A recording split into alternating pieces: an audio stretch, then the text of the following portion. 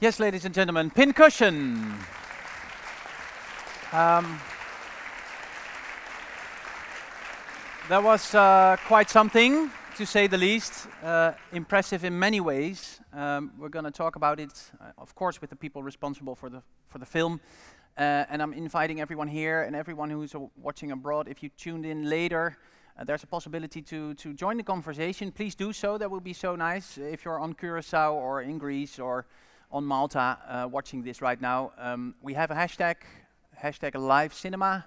And we also have, well, my telephone number. It's on the bottom of the screen right now. So, well, you can send what you want. Please be decent. And that's a joke. Kiva, we're going to invite the main actress of this film and the director. Give it up for Deborah Haywood, ladies and gentlemen. In a great outfit. And Lily Newmark, ladies and gentlemen.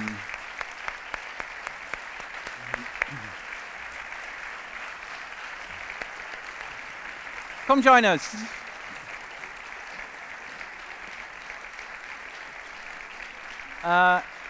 In full outfit. Good to have you here. Thank you. Thank you for coming. Nice to see you. Lily, have a seat. Have a seat. This is what you normally wear, or just for this special occasion? I'm a cat. You're a cat, yes. I noticed. Something gave it away. I don't know what it was. But, well, to say the least, you're a cat person. Yes. Yes, but you are in real life a cat person, right? In real life, I am a cat. Sorry? In real life, you're a cat. Yeah. Okay. But are you a cat person? Because one of my neighbors was a cat person. She had nine kittens and all I'm kinds jealous. Of cats. Oh, do you have many cats? No, I haven't got one cat. I used to have a cat called You don't have a cat? My cat was called Super Cat, and I used to put food down for her and eat cream with her, and because I didn't want her to be the only cat in the family. Ah. So I thought if she thought I was a cat as well, she'd feel better about life. That's where it all happened. Yeah, but Lily used to do the same. She sent me a photo recently of like where she was licking cream up. Yeah. Okay. Is this something we have to be concerned about, or is this a very healthy development? It's very healthy. Incredibly healthy, actually. It is, yeah? Yeah, you should meow more often. I've got 2 cats, so maybe I should try it? Yeah. You're a cat person as well, so? Yeah, no, I'm a cat, yeah. Yeah, okay. This is going to be complicated, this conversation. But I have something special for you guys, because we have cat lovers here in the room as well. Are there cat lovers here, or dog people? Cat lovers, fingers up. Dog people, dog people, fanatic dog people. Oh, not so many, not so many. Oh, there's a dog even. Oh my God. Oh, we do have a cat as well. And I'm going to Tante Nino. Tante Nino, well, let's be quiet because she has a cat, so let's not freak her out. Yes, but this is a special cat. It's a theater cat. And she's used to being around with many people, right? Yes. Tante Nino, why is your name Tante Nino? By the way, it's Auntie Nino, if I translated it into English. Yeah, my name is Nino, but in West Europe, people think that it is male name. Yeah. Because of that, I say about myself, Tante Nino. Oh, okay. And make things clear. Yes. Yes. And it is my little Gogo. And Gogo in Georgian, I am from Georgia. Gogo in Georgian means girl. Ah. That is our little girl. She's 7 months old. Okay. And she already was last month in the Rotterdam out in the magazine. Because you're quite a phenomenon here in Rotterdam, and you have a little theater yourself. You have film screenings and music, and Gogo is always there. Yeah, amongst the people. Yes, yes. So she loves the people. So it's okay for Gogo to join us on stage while we have this chat, or is she going to freak out? We can ask her, but I think it's okay. Okay. Yeah. Okay. Shall we give it to Kiva looks like a real person that would like to cuddle a cat. Hi, Gogo. It's very good for your serotonin levels. I've heard your happiness levels. Yeah, of course. Yeah, we skip a little bit. Deborah. Yes. Let's talk about the movie. Ooh, okay. If that works with the cat on the couch. Oh, watch your tights. If she's not okay with it, we have to leave her alone, of course. She's all right. There we go.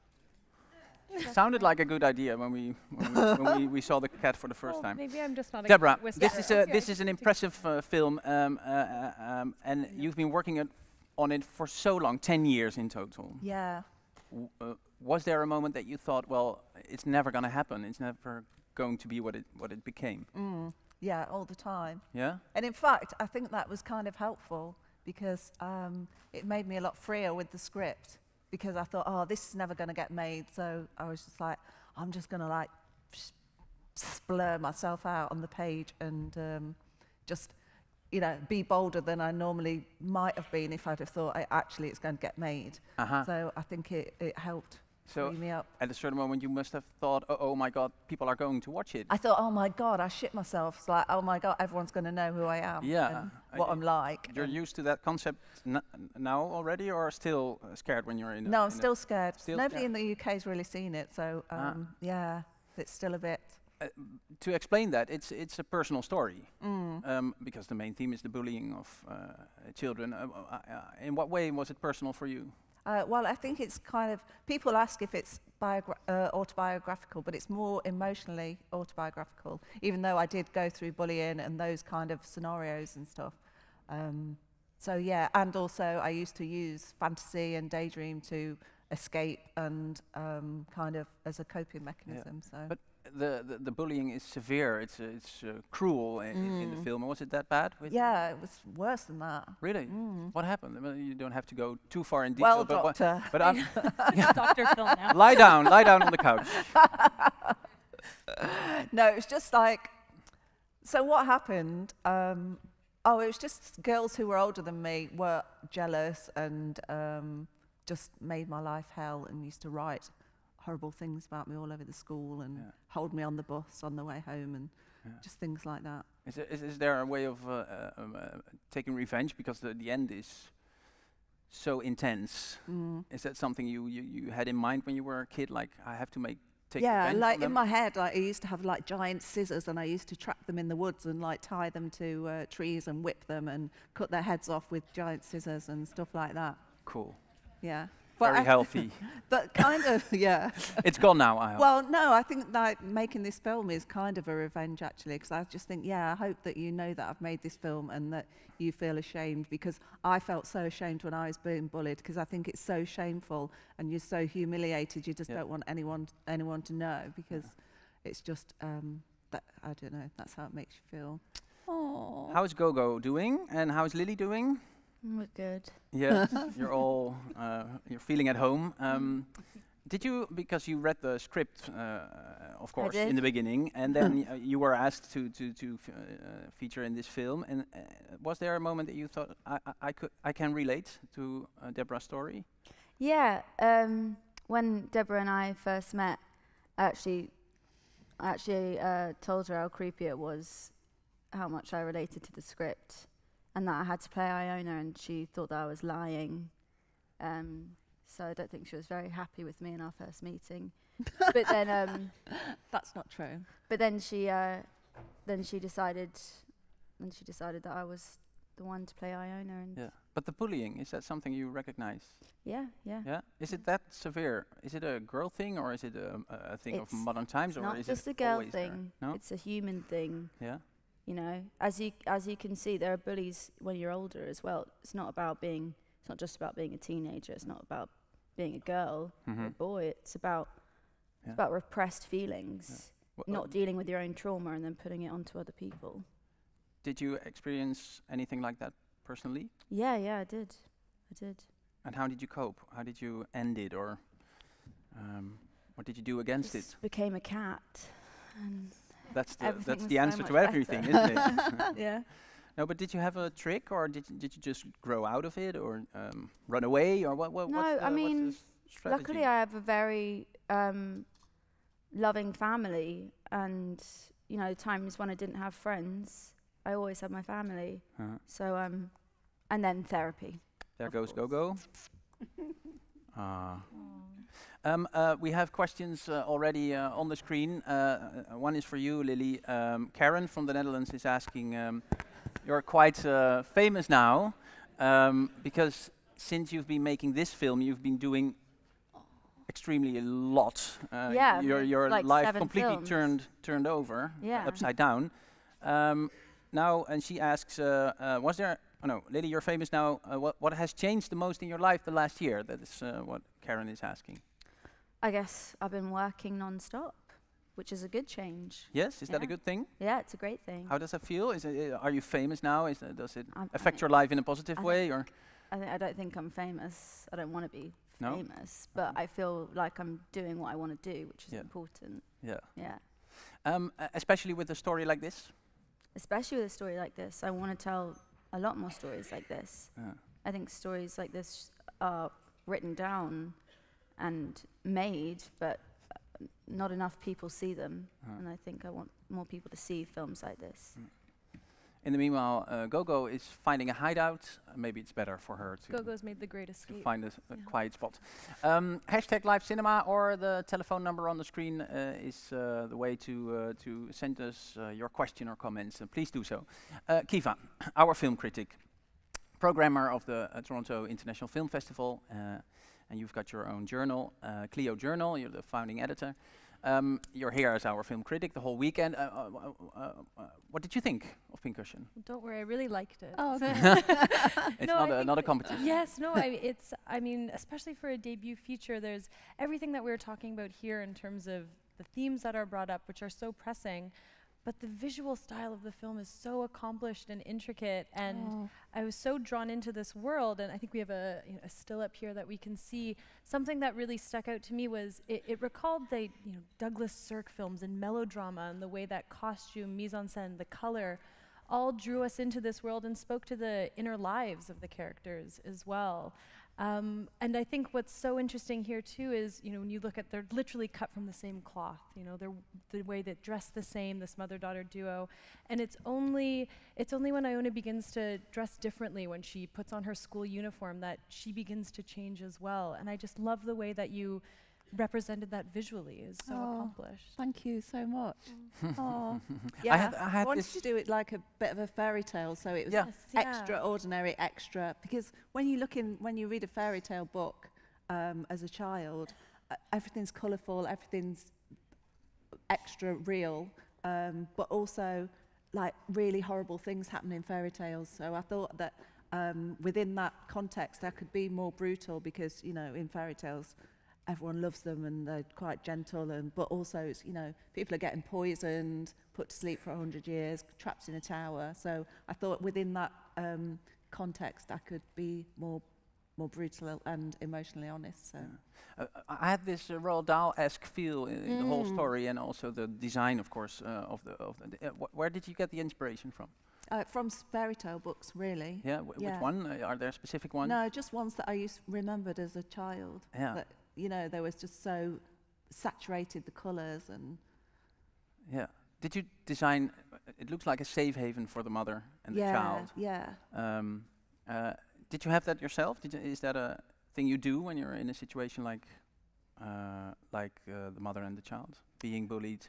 No, but I do think that you do make your own little safety things. Like I would do daydreaming to try and make myself safe. Hang out with my cat, Super Cat, now deceased. And also I remember in my bed I used to, like get loads of teddies and dolls and stuff and make a little fort and just try and make a little safe space. So, yeah. Miriam, also from the Netherlands, is asking, she says, completely devastated after seeing this magical, terrible, realistic movie. Can tell from experience, sadly enough. It brought back that complete, obsolete, lonesome feeling. Cried my eyes out. Homo homini lupus. That's my worst Latin, I think, but best so far at IFFR. Question for the director. Here's the question. Do you know how the ones that bullied ended up? I don't in your know. personal life, I think guess. they're still in my real life or in the film. Yeah, let's go for your real life first. My real life, I think they're still around the town, married, just, Do they know? I don't know. I don't know. What they've done. I imagine they can remember. But I try and have empathy with them. I do think, oh God, do they know I made a film? Because I did, it has been in the local paper and stuff like that. And I think also my making the film is a kind of act of revenge, but also I think now I try and think, well, actually I'll try and have some empathy with them, because nobody who treats somebody like that is happy, are they? So they're probably trapped in their role as well, and you know, they might not even want to be like that, but you know, when you're at school you get in that role, and so I think bullying is a kind of survival mechanism as well, so I try to have empathy wherever they are. Difficult? What? To have empathy? No, I don't. I find it quite easy. Okay. Now I've made a film. Yeah, now you're having success. Yeah. Lily, do you recognize this urge to, well, to maybe tell the people who bullied you what they've done, to confront them? No, I'm not a vengeful person. Everyone keeps asking if this sort of film is revenge, and it's not. It's closure. I mean, having to go through all these experiences again was pretty traumatizing, but it put all our problems to rest, and finding a shared experience Deborah and I had was definitely helpful for us both. I think it was healing. It was healing. It meant that neither of us were alone, and that's what we want. That's the message we sort of want from this film, is that you might think that you're alone in your experience and in your world, but you share the same world as everyone else, and there is bound to be someone else who's had the same experience as you. Well, that's exactly what Miriam also said, right? Jago from Madrid says, it's a good question. What do teenagers think about a film? Do you know anything about the reception amongst teenagers when they watch this? Because it's about their cruelness, maybe still experiencing it. Did you get any feedback? There's only been, because a lot of adults obviously attend the film festival, there have only been a few teenagers. But what we want to do is tour the film around schools so that we can have a conversation with people of the age in the film about it, because I mean, it's incredibly important to talk about it. That's the whole point of it. But the few teenagers that have come up to us have said, you know, they're so thankful that we've made this film, because they've been through the same experiences, and it's not like it's nice to see someone else has experienced them, but they feel less alone through seeing other people experience it. Well, I asked before, is it a modern thing, a modern times thing? Is it something that's getting worse nowadays? But the sexting element is something that is happening all over the world. Is that element making everything harsher, more horrible even, or? Well, I don't know about sexting, but there's definitely a lot of my generation was, I guess, the first sort of cyberbullying generation, and there was this thing called like Honesty Box on Facebook, which I think was like the worst invention, and you could basically write the worst things possible to people, and it would be anonymous, so you wouldn't know who wrote it to you, and this is a horrible thing, right? Yeah. Oh, you're laughing at the cat. Yeah. But yeah, I think there's no stopping this horrible monster that's created by the internet. Oh. Well, is there a solution? You can't do anything about it? I don't know, unless the internet dies. Yes. No, well, it doesn't. I don't expect it to The die. only solution that we've managed to come up with is making a film about it. So hopefully it opens a dialogue, so like this kind of thing, so we can talk about it. And so. There's a question from Emilia from Azerbaijan. How was it for you to prepare for the role and carry it? What did you learn from it, and what advice can you give to young people to go through bullying? What would you advise to parents? Well, let's start with the kids first. What would be your advice to children? I think find someone you trust to talk about what you're going through. I think the worst thing possible is to keep it a secret and let it boil until it comes out into something horrible, and you become someone that you don't want to be. I think if you try as soon as possible to find someone to talk about it with, then that's the best solution.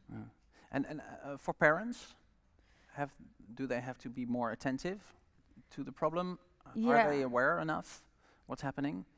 I know it's difficult because everything happens on the internet a lot of the time, and it's, you know, it's hard to see it physically.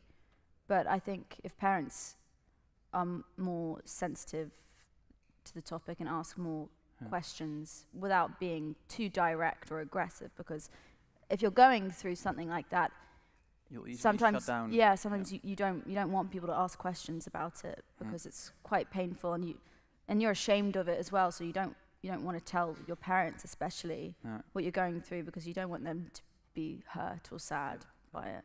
But I think if parents ask more questions, I think that would be helpful. The element of the mother in this story is a remarkable one. There's this smothering love. She is sad. She has her own misery, but she shares the misery with her daughter. Why did you choose for that angle, Deborah? Can you explain that a bit? Sorry. Well, she's so smothering in her love. Yeah. That's the direct, and she's almost keeping her daughter from being free and liberated and to grow up. Yeah. Why did you choose for that angle? She takes her daughter down instead of pushing her up. Well, I think she hasn't. Is that what parents do, in your opinion? No, but I think it's a danger. I'm both a daughter and a mother, and I do think as a daughter, I used to lie to my mum and protect her from things, and now as a mother, I'll do it. I'll lie and pretend I'm all right if I'm not, and you know, I see my daughter doing it as well. I think a natural, like the mother-daughter relationship is very complex, and I think there is a tendency, because you love your mum or your daughter that much, to try and protect them so you don't tell them the truth about stuff, but actually that can be very damaging. But I think also Lynn tries to keep her Iona young, because she sees the outside world as a dangerous place. So I think she tries to protect her by keeping it childlike, keeping it safe. But I think, you know, sadly she makes the wrong decision and ends up actually harming her daughter. Yeah. So. Let's go to the mother, specifically to a couple of scenes. Well, the latter scenes, Kiva. Yeah, I think this scene, maybe we'll roll the clip now. I know we've just seen the film, but it's so moving. Well, and then we can discuss it after that.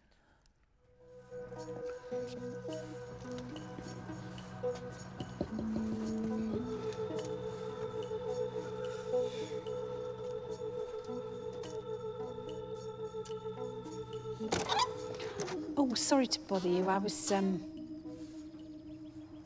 sorry. I was just wondering. I was just wondering if you'd finished with the ladders. And brought you this. I made it myself.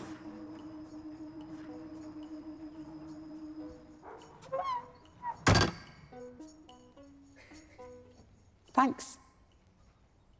Bye then. See you soon. Bye. So frustrating. It's really, and I think there's so many parts of this film that are difficult to watch and hard, and there's something about that I kept reflecting on, and I realized it's because, and it's, you know, we've touched on it a bit already, so rarely do we consider films about bullying that continue on into adult life as well, right? Like, what happens when mean teens grow up? Yeah. They grow into cruel adults as well. And the film is, I find, really generous to Lynn as well, that gives her this depth and this backstory, even though she's slightly frustrating. Like, you want her to not be so stagnant. You want her to be able to find the courage to speak up, but she just can't. But you know, as we were saying, I think this multi-generational aspect to the film, I think it reverberates with a lot more depth because of that, because it goes beyond just teen bullying in a way as well. Not to minimize that in any way. Well, I do think it does, when you've been bullied as a child, I think it does have a massive effect on you as an adult. And also, I think there's something really scary about adult bullying, because at school, you know that one day you're going to leave school, so you can probably never see them again. But as an adult, when you're in an environment, it's not, you know, you can't just leave your life very easily anyway. So I think, there is something extra scary. And also, who do you know, you can't go and tell a teacher as an adult, who do you tell? And of course, then there's the shame factor as well. And I think it's even more shameful as an adult than it is a child being bullied, because a child, it's kind of, you expect that within the territory of being a child, but as an adult, you're supposed to be able to stick up for yourself. And so, yeah, but only last week at another festival, you know, I've had people come up to me and say, you know, I've been bullied at school, and now I still can't cope. And one woman was being bullied now at in work, and you know, she was in tears, and I thought, God, I really do recognise that pain. And also for me personally, I went to as an adult, somebody knocked on my door once and asked to, one of the neighbours asked to borrow an ironing board. So I lent her my ironing board, and then I went round for it about a week later, and she was like, oh yeah, I haven't finished with it yet. So then like 2 weeks later, I'd like go round and say, have you finished with the ironing board? And she was like, no. And I was like, but how as an adult do you negotiate this stuff? Like, because you can't go and tell your mum, like, oh, neighbour, you know. So it's awful. And as a director, I was like, oh my God, how do I direct when I'm quite vulnerable? So I went to an assertiveness class, and there was this woman there, and we had to do these role play things, and there was a woman there, and somebody had lent her borrowed her stepladder, and she couldn't get them back. And you know, it's kind of like a really little thing, but to her it was a huge thing, and she was shaking, and so I just think all this stuff is like really painful, and we don't really talk about it that much because we're embarrassed and, you know, humiliated, and you know, we're all making out that we're really happy on Facebook. You would expect for the mother to grow into this stronger woman or something. Well, in a normal, regular fairy tale, you would expect her to stand up at the end of the movie, but there's no hope whatsoever for her. Why did you choose for that? It's very dark. The end is so dark. I was shocked. I think many people were shocked. What did you want to say with that?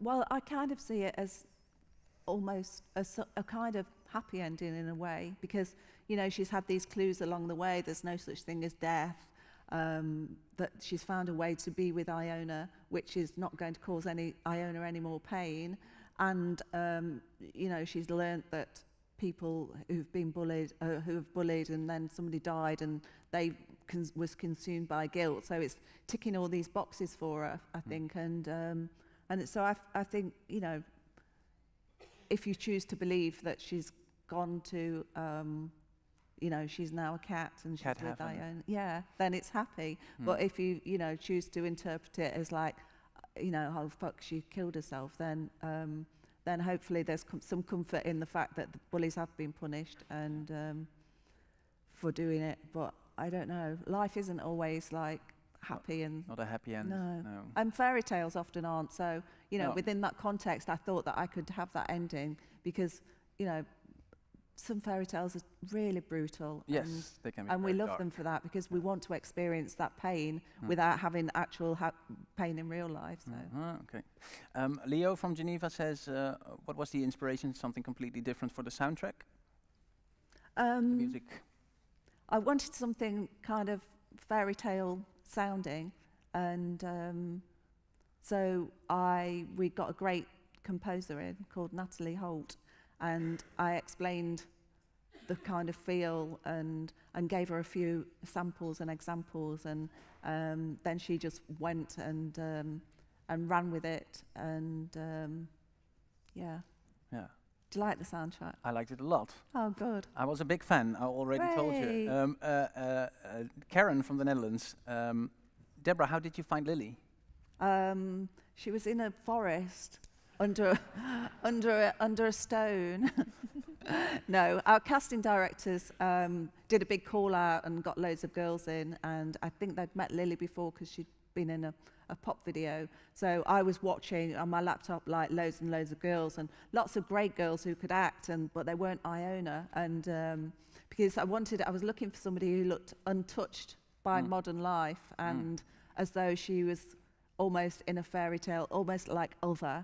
And then I came across Lily, and I was like, because I was looking for somebody, because in my head when I was writing it, Iona had long black hair and, you know, huge eyes like saucers. And then I was looking, and then I came across Lily, and I was like, oh, she's got an interesting face, but she, you know, she looked like this rare, beautiful salmon, and then I was like, but it's not. Sorry, but it's. Do you want to comment, Lily, or? But it's not Iona, because Iona's got, you know, long black hair, and then I pressed play and I was like, oh my God, it is Iona. And then I was just in love, and I was like, yeah. Then my stress levels went, whoo, because I was like, yeah, I knew we'd got a film then. I knew she could, you know, she'd got the aura to carry the film. My little cat. And Joanna, because, well, perfect casting as well for the mother, of course. Yeah. How did that go? Because that was a specific thing, right? You saw her on TV? Yeah. Well, I wanted Susan Boyle to play the mum, but Gavin, my beautiful producer, just said no.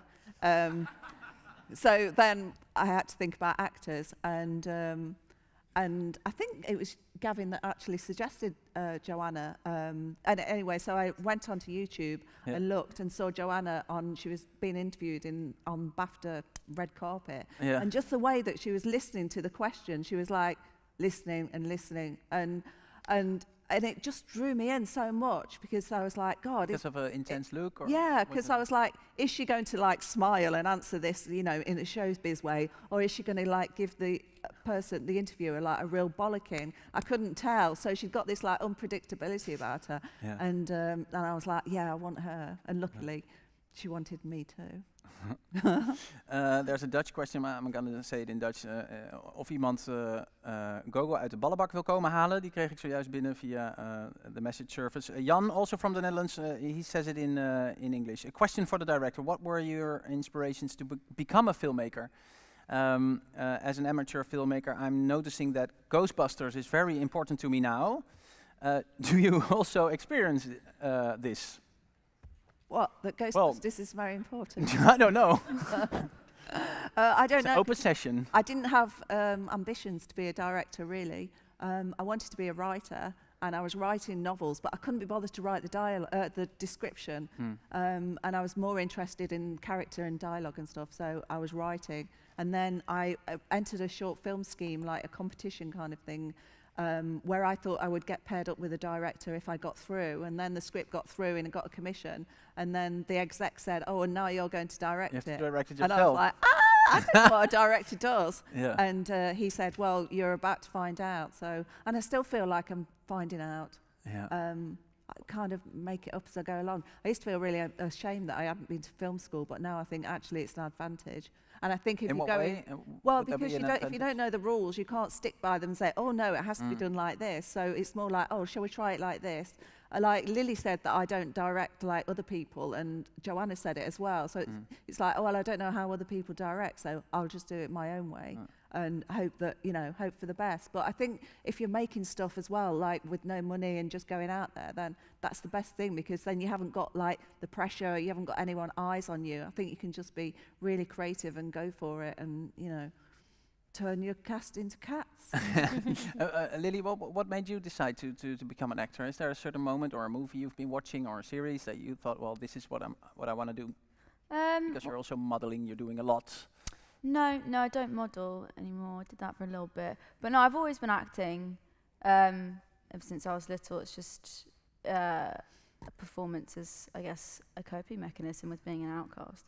But I decided it was going to be my career when I was, I guess, 17, 18. I joined the National Youth Theatre when I was a teenager in the costume department. And then I kind of graduated into acting, and I joined another theatre company in South London.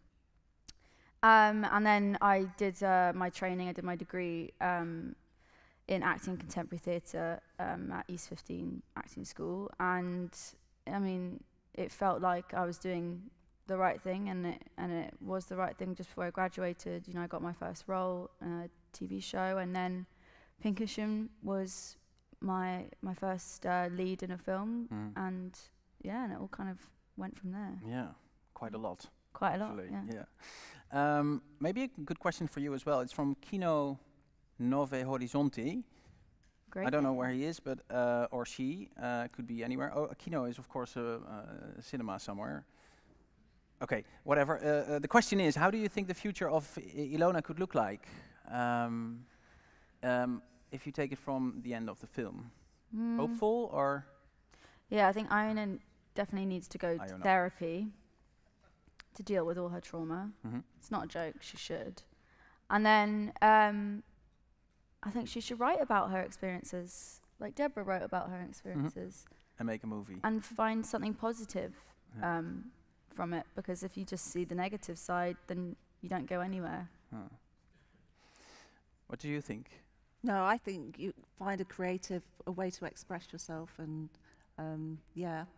either creative or do something, achieve something, because I think if you've put up with bullying and gone through bullying, then you've got a certain bravery around you anyway, because you've had to face that every day. So you may as well use that and channel that energy and go and do something that you want to do, because we're all going to die one day anyway, so you may as well just try and go for it.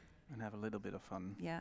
Also, can I just say thank you for having us here, and sure. Thank you to the festival for we're just absolutely thrilled to be screening Pincushion. So thank you. No, thanks. It's great to have you here. I think we have time for one or two more questions. If you have one you really want to ask, just send it now. Magdalena from Poland and Monica from Slovakia are sending a message together. I don't know how they're doing this, but this is 2018. Everything can happen. Great movie, Magdalena and Monica say. One of those stories that make me believe outsiders are a way more interesting people than the so-called normal people. Thank you for the movie that had a heart. Oh, thank you for watching. Yolanda from the Netherlands. Lovely and recognizable film. Love the end. We lost our cat recently. Oh. This is what she would do every night. Maybe Gogo's attitude or something. Thank you, Yolanda. Thank you for sending it. There was another question as well. And why isn't there any hope at the end of the film for anyone? Is it for us to fill in? We just had it on the screen. I don't know what the name of the person was who sent it. Cynthia says it's all drama, bully, and heavy, painful shit. Oh, okay. Now it's gone again. But there's no a positive turn. You've made that decision somewhere in the process. Well, I think there is a positive turn. I think like you had explained. Yeah. So I think it's up to our own interpretation. You can interpret it as a positive or a negative, or a dreamy, or Okay. Maybe none of it all happened. Maybe it was all in somebody's imagination. Yeah. So. Jago said it. He said why the story does not propose any solution, but you've answered that question. To finish it off, what's the next project? Because this has been such a personal project. What can you do afterwards? I think I'm going to do a horror nightmare kind of film about a woman who's suffering from postnatal depression. It's called Cuckoo. So. Is this also, in a way, autobiographical, or? Yes. Yes. Well, inspired by autobiographical elements. Yeah. That's what you will be keep on doing. Yeah. Well, I don't know what I'll keep on doing, but for now, there's a few things I need to get out. Okay. And that's going to be released when, or when are you going to make this? Because this took 10 years. I don't know. Hopefully not 10 years. No. I need to get stuck into the writing, and hopefully, if this film has some momentum and people think that I've got something to say, then hopefully, I'll get the opportunity to make another one. I think it's very something like 2% of women. The statistics at the moment get to make a second film feature. So I'm just really hoping that to have the opportunity to make another one. We hope to see you again. Oh, thank you. Hope to be here again. Same for you, Lily, as well. Thanks. And thanks to everyone online who watched as well. That's really generous of you. Thanks for coming. Let's hear it for Deborah, ladies and gentlemen, and Lily. Thank you. Thank you so much for being here. Thanks so much. Kiba, thank you so much. Oh, thank you. Gogo, thank you so much. And everyone watching abroad, thank you so much for sending your questions. So if you have any more questions, keep sending them. We'll forward them to the people behind the script. We have another screening lined up in a couple of hours, and it's La Hollandesa, Maud and Messi, a European premiere. So tune in again, and thank you again.